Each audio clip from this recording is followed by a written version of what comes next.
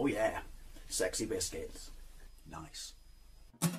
London Blues 1975. A YouTuber's on the rise. Reviewing games late at night and sometimes friends used to bug him. Lord Wars Blues 1975.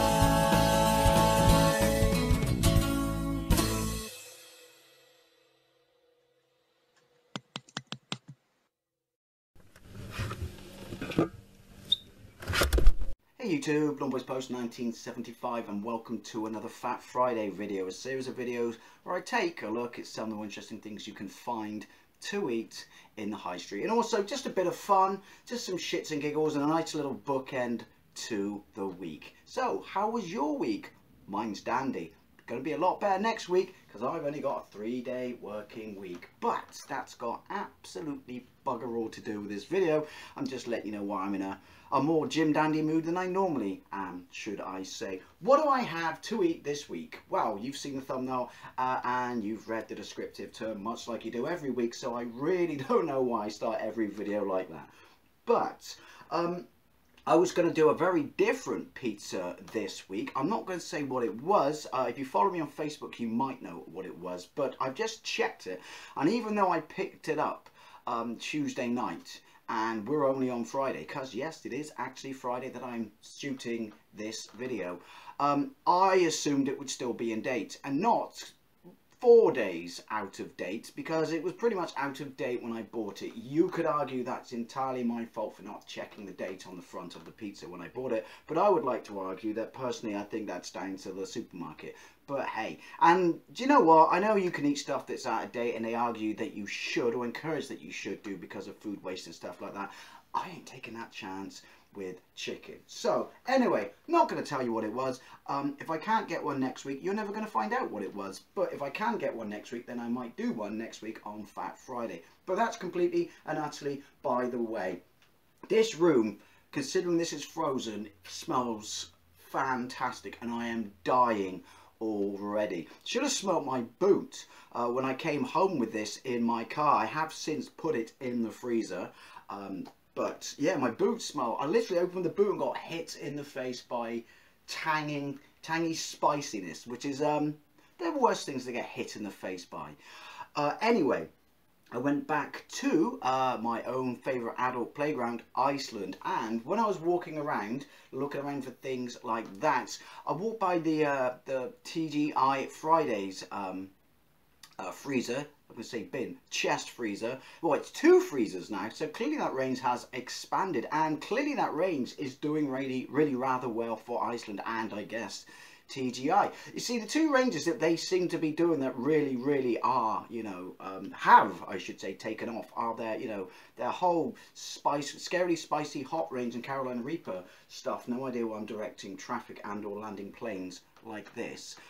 And the TGI range, and you could argue the supermarkets have cottoned on to their hot and spicy range and are copying that. But TGI, I keep wanting to say TFI after the 90s, and it was reprived a couple of years ago. Amazing show with Chris Evans. Oh, I missed that. 90s TV, Friday night TV was absolutely fantastic. But yeah, so as I've said in these, oh my god. These range of videos I've done before on TGI products, I really do like them. They're supermarket quality food, and I've never actually been to a TGI's, so I don't know how accurate products are to the actual chain of restaurants, and if they even carry half of these products. So by all means, people, let me know down below, because I've tried their ribs, chicken wings, and both their types of fries. I haven't tried any of their sweet food because I don't have a sweet tooth. Although that might be why the range has expanded, because there was clearly a whole bunch of other stuff, such as cheesecakes and things like that, in the other freezer. Sorry, waffling. So I walked by and I did a double take and just saw new, because they introduced new boneless wings the other day, or the other month I should say, but I've had them and I didn't make a video out of them because, well, at the time I didn't plan to make a video. I was just bloody starving and I ate them, and they weren't really that different to the other boneless wings. They're basically nuggets, but they didn't come with a hot sauce. I'm dying, so I couldn't be asked to make a video of it because, you know, I'm all about the hot sauce. This, though, is their first pizza. TGI now has a range of pizzas. And when I say range, I mean one. Do they have pizzas at their chain of restaurants? I don't know. But I walked by and saw new TGI Fridays spicy chicken sharing pizza. Interesting choice of words there. TGI / Iceland with sharing. Let's be honest. That's a pizza for one, isn't it? Or maybe it's not, and I'm the only person who considers that a pizza for one. So sharing, not so much. Dave's? Definitely. It's only a 2 chili rating out of a potential of 5, so you're probably thinking, that's not very hot for you, Dave, is it? It certainly smells spicy, hence the fact that I'm dying. And I can see jalapenos on the box art, so I will show you that. But they have excellent form, does TGI. They have excellent form and stuff that says it's not particularly hot. And also, maybe it might be hot for you, but it's not for me. You know, your mileage may vary, but it's not particularly hot, but it's definitely had a kick in it, and certainly was extremely pleasant. So I'm not going to consistently write off low chili ratings now. 3 is generally my entry, but I'm not going to write them off. Apparently, I don't know how to put glasses on when I'm wearing a hat. But yeah, if you could smell what I smell right now, you'd be up for giving this a go. You'd probably be up for giving this a go anyway, because it's a pizza. But yeah, spicy chicken sharing pizza, exclusive to Iceland, 535 grams serving suggestion. Look at that. Obviously, it's got their red and white barber sign. I don't know, that's what it looks like to me. Mantle, and yeah, you know, it looks really rather quite nice and splendid. Let's see what it says on the back. For best results, cooked from frozen. Oven, preheat oven to fan, 200 degrees Celsius, gas mark 7. There's no need to not care about the Fahrenheit because it does not have Fahrenheit on here. Remove all packaging and place directly into the middle shelf for the oven for 28 minutes. 20 minutes, sorry. 20 minutes, gas, 22 minutes.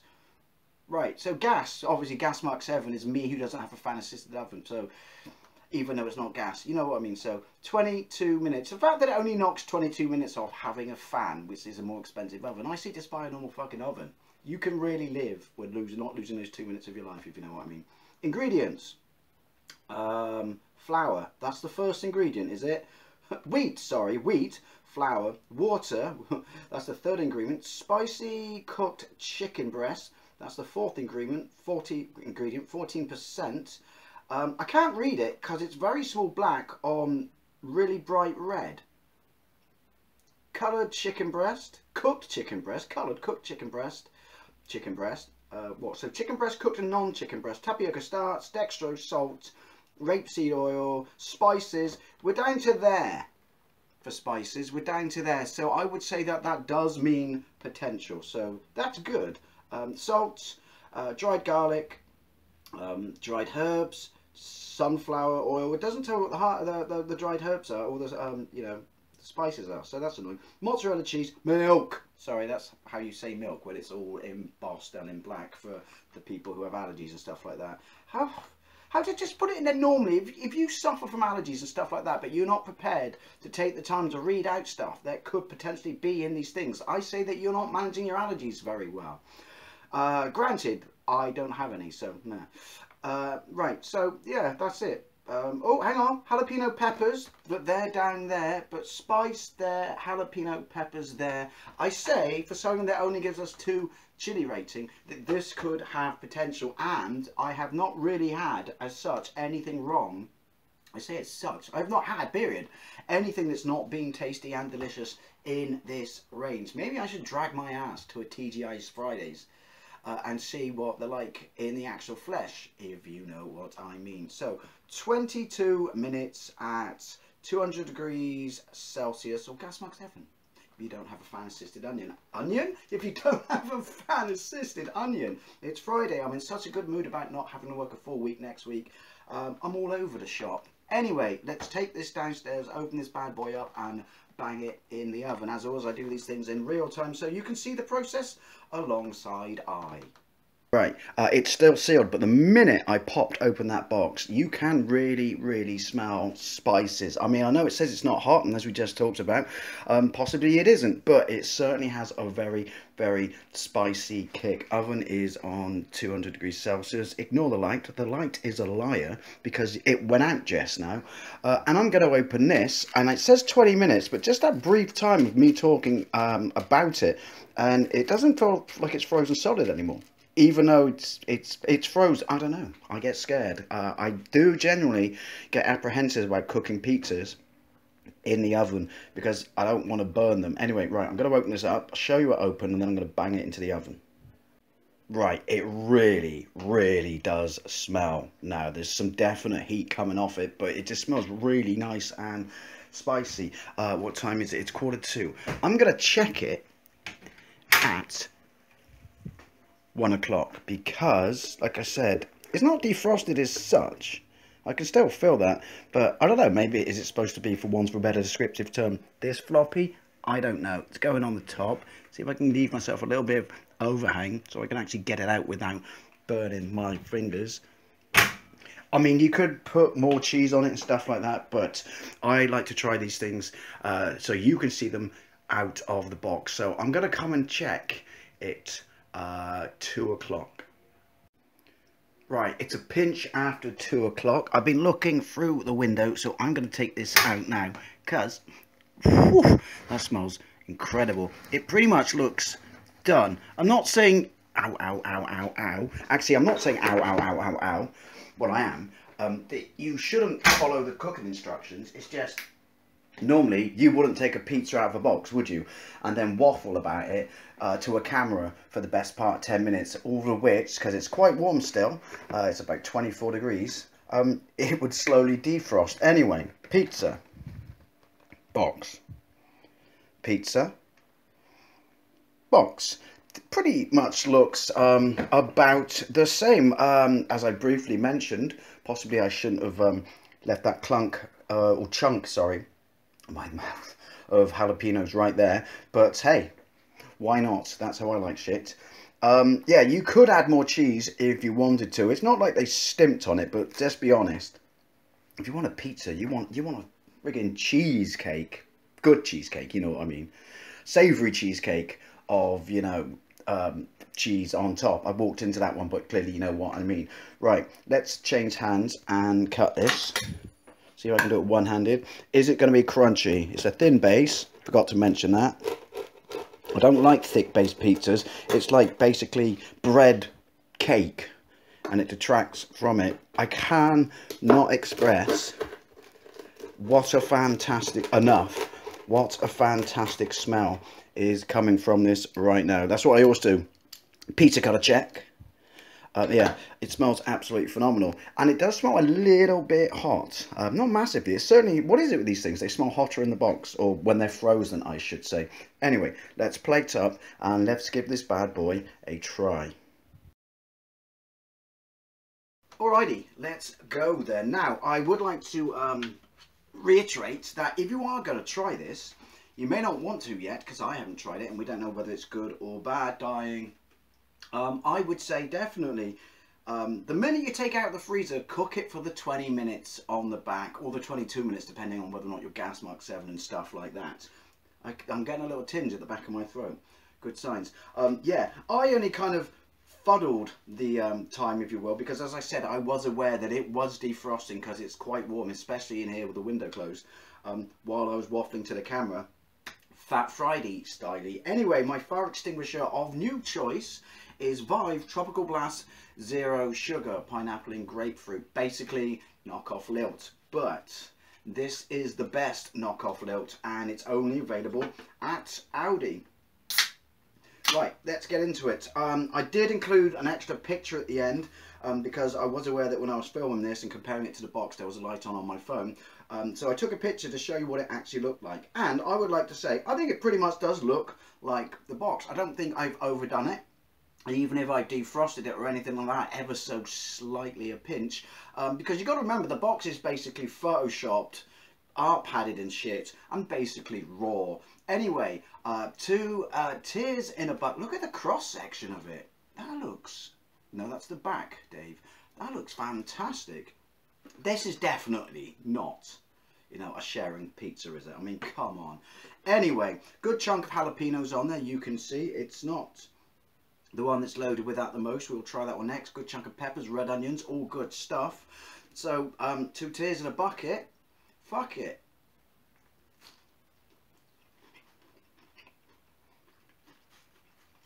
Excuse me, I'm a slob. Mmm. Oh. Oh. 1 second. I inhaled ever so slightly and there's a chunk of this down the wrong hole.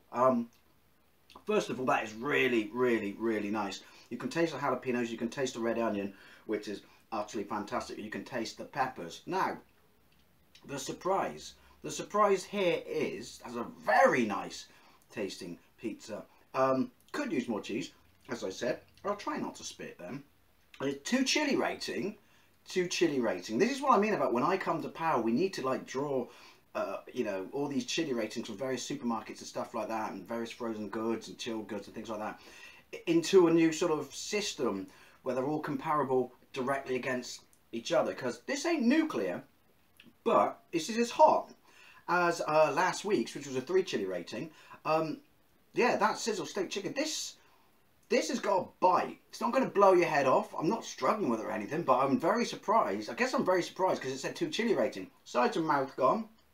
Front of my roof of mouth gone. Back of lips tingling. And the tongue gone.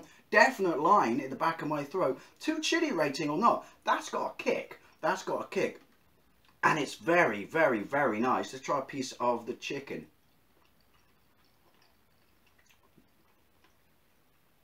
The chicken is fucking to die for. Unbelievably nice. Very soft, very tender, moist. Nice char grilled taste coming off it. And now the heat's coming through. So it's not just a question of what's on the pizza. The chicken itself is obviously being seasoned with some level of spice. I am liking this. Anyway, palate cleanse. This stuff is fucking liquid crack. Windy pops. Let's try another bite. Mmm.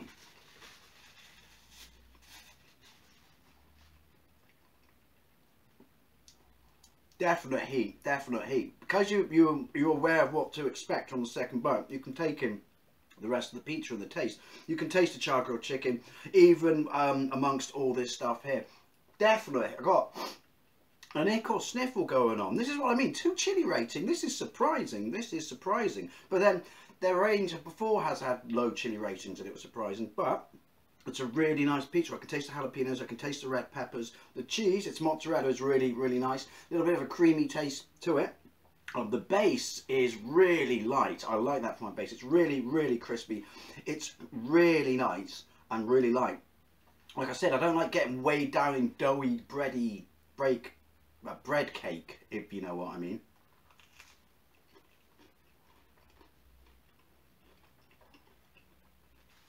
Mmm. It just gets better and better. This, for a frozen pizza, granted the only other frozen pizza I've had in this range was the Iceland scarily spicy hot one, which was spicy and blew my face off. This is not that, nowhere near that spicy, but it's got a nice pleasant kick. This is a really nice frozen pizza. Have I got the receipt in my pocket? Yes. We'll have a look at what it cost, because it's 500 plus grams, so it's reasonably big, but I'm genuinely very surprised with this, and I would very much recommend it. If you're not a fan of spicy food, I really don't think it's that hot if you're not a fan of spicy food, but there is a definite kick to it. I mean, I'm finding a kick to it, but yeah, but it's just a nice, this is probably the best frozen pizza I've had in months, in years, to be fair. The other one was nice, the Iceland one, but you know, if you want to have a regular pizza, even I wouldn't go for one that blows your face off every time you eat it. But this is fantastic. I really recommend this.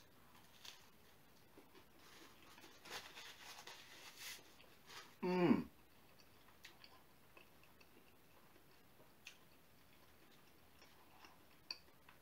Honestly, I cannot recommend this pizza enough. Cook it straight from frozen. Don't fuck around like I did. I lucked out by not fucking it up, but fantastic. Tastes really, really, really nice. The base is amazing. Nice creamy mozzarella. The chicken is phenomenal, especially like the fact that it's char grilled and you can taste it above all the other ingredients, but it's not super doughy and filling either, is it? So I would thoroughly, thoroughly recommend this. And let's see if I can actually for once give you an accurate price. Accurate price, not just say something and change. The spicy chicken. Oh my god, it was £4. That's quite pricey. That is quite pricey. I mean, you could get a deli one that's probably bigger than that, has more ingredients and toppings on it, for around about £3. Well, I mean deli supermarket one. But from taste alone, I have to say I really, really, Scout Willy Pops, do recommend it. Anyway, as always, I'd love to know what you think, especially if you've tried the limited edition. Well, it's not limited edition. The exclusive to Iceland edition TGI's spicy chicken pizza. 2 chili rating, but certainly has a kick. I'd love to know if you've had it. And sorry, third Willy Pops. Can you actually get pizzas, or this pizza I should say, is this a signature pizza from the actual restaurant? I would love to know, but yeah, much like most of the other stuff I've tried in this range, the TGI Fridays range, I really thoroughly do recommend it. And thank you very much for watching, and I'll see you later.